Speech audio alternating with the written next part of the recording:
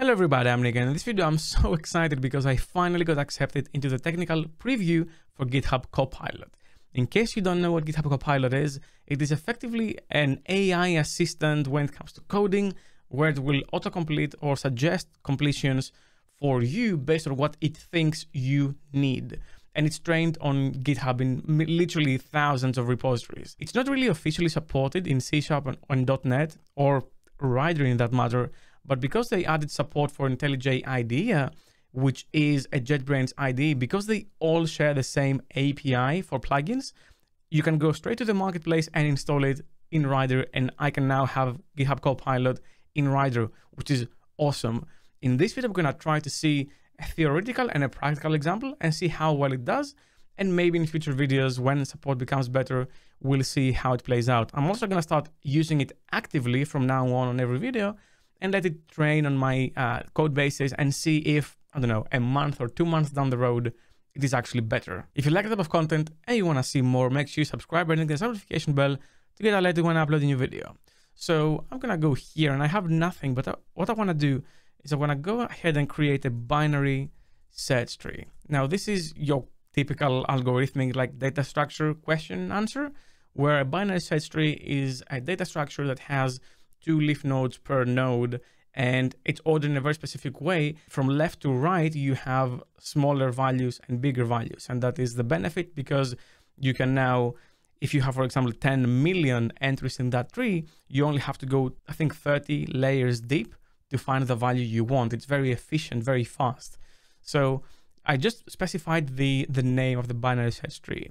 And maybe I'm going to specify a binary search tree node, or it can be just anything. It can be just node, right? Now, as you can see, no autocomplete, because I don't think it has enough context to be like very smart about autocomplete. But what I can do is I can open the GitHub Copilot window, and then it gives me a bunch of suggestions on what it thinks I need. And I can then choose in Rider what I want. And this one looks pretty good. This looks like a binary search tree node. You have the left node and you have the right node. Great. So I'm going to go now on the binary search tree, and I'm going to do the same, but I'm going to use the key binding for that. So let's do this. Opens the window. It will try and think what I need. I'm assuming based on the class name. And yeah, here we go. And it generated some stuff here. This suggestion looks good. Insert node. This looks decent as well. Let's go with this one. So we have the root node. It starts with nothing. It does a comparison. Oh, the values are strings. So we don't want that. We want the values to be integers. So we're going to have to change that. But other than that, it wasn't that off. Insert. Yeah, find. It doesn't have a delete, I don't think, but that's fine. We can work this out. Why don't you like this? You don't like this because, oh, that's a string as well. Maybe that's where it picked up the value thing. Okay, so we have a binary search tree now. So if I go here and say bst equals new binary search tree and do bst.insert, why not? 5, I'm going to insert a few things. So 5, 6, 9, 4, 2, I'd say 0, and then give it like a big number as well, like 84, something like that. Now I want to print that, and binary search trees should be printed in order. So it doesn't have a print method. So let's go ahead and create a print method. So, oh, it doesn't have a delete method either. So let's accept that. What is it trying to do? Sure. We don't have a find min. Okay. You drive, print, sure, I want to do that. Print. Okay, I don't really know how to code, but you do, fine. Can I print this? Let's run this. This should be now in order. 0, 2, 4, 5. Yep, that looks like a binary tree printed in the right order. Can I, let's see how delete works. bst.delete. Let's say I want to delete 9. Here and then print it again. Let's do that. Yep, 9 was so stupid. Oh, I'm so stupid, clearly, because I wouldn't know how to do this. Okay, I'm getting into Google tomorrow. Let's say I want to find something. So I want to find 6 if it exists. let's do console.writeLine find, and then let's, yeah, I wanted to do find 9 because 9 should have been deleted, and I want to say, how the hell does it, okay, that's so weird. I didn't want to print the node, I want to print, oh, it returns the node. Okay, so I guess if it's null, good try. Actually, good suggestion. That is, why don't you do this for this though as well? You do.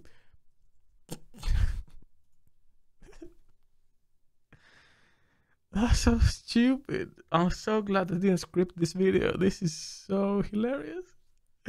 It it works. Okay, so I won't focus too much on this because am I turning red because I'm feeling uncomfortable with how good it is.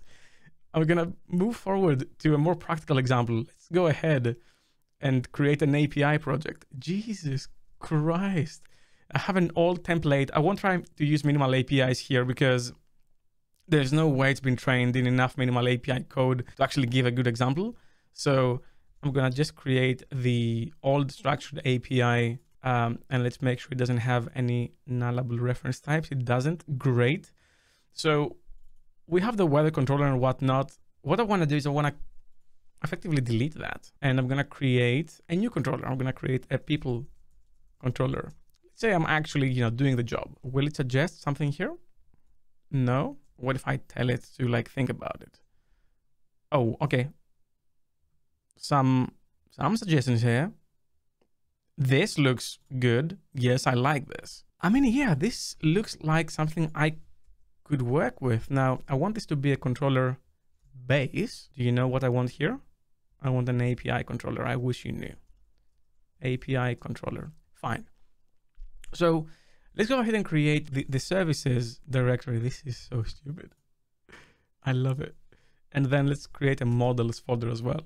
So let's go into services and create an iPeople service.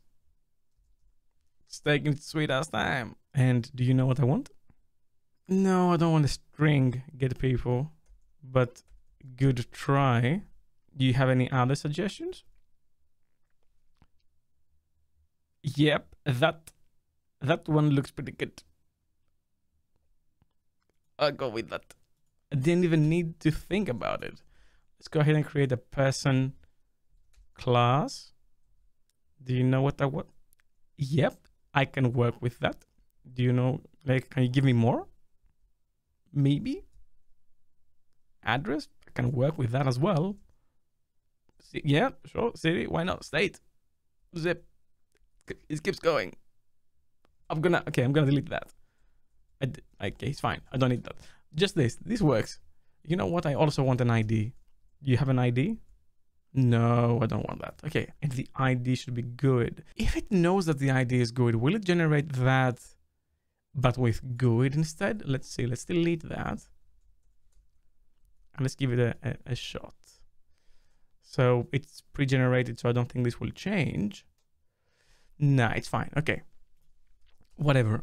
So let's just change this to ID. Now, I wouldn't necessarily name this get person, get create person. I would just remove the people / person thing because I'm already in an people service situation. But it's good that it's content aware. Now, I could implement missing members using the ID, but does it know what I want? What I really, really want? No, it doesn't. It has no idea. Fine. Let's implement those. Do you know what I want here?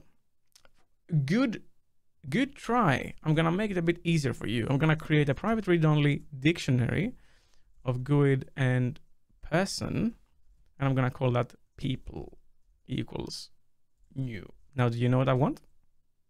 Yes, that's what I want. The thing changed based on the context. Sure, that's exactly what I want. Man, this is so good.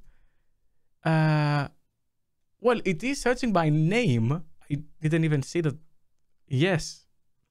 I never intended for that to be a method, but great. This would work. Fine.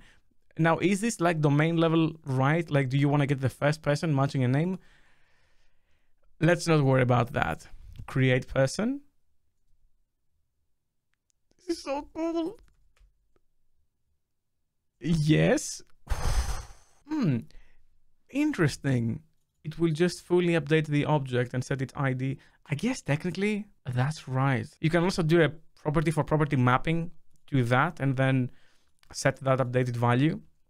But who cares? This is pretty good. And then delete. Man. I'm only pressing tab in this video. I don't even code anymore. Anyway, so we have that. And now we have that. Can it generate the rest of the methods? Get by ID. Well, this is a good try. But you didn't generate. No, you didn't generate the attributes. Maybe if I try and guide it a bit. Yes, I didn't even do anything. It just automatically did it. Get people.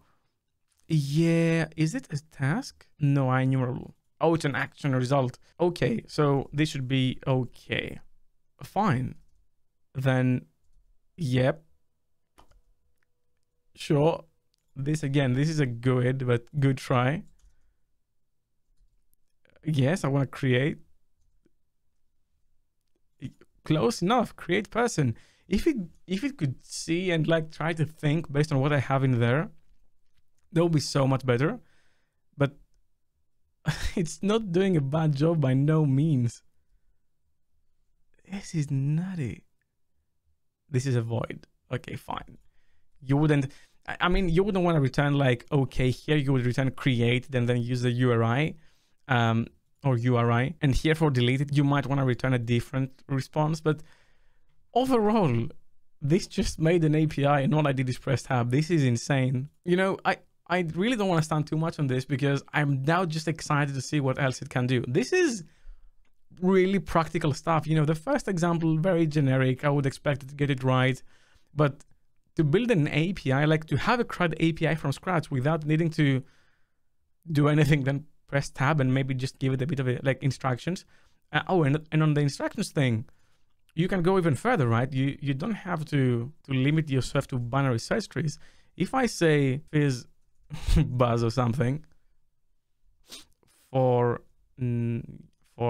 yeah, maybe, okay, here you go. It just generated the FizzBuzz because it understood from the comment that I wanted a FizzBuzz.